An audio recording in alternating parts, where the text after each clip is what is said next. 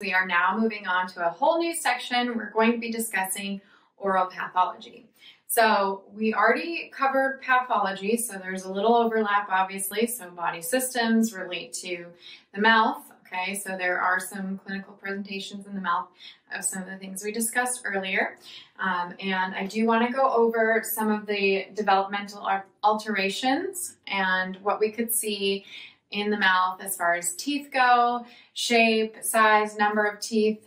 We have covered some of this in our embryology section, so if you'd like to refer back to that, we do have more details that you can find out about these in that section. All right, so number one, if we're referring to the changes in the number of teeth, okay, we have hypodontia, so hypo meaning low. Okay, so we're going to have a lower number of teeth. So those teeth might be congenitally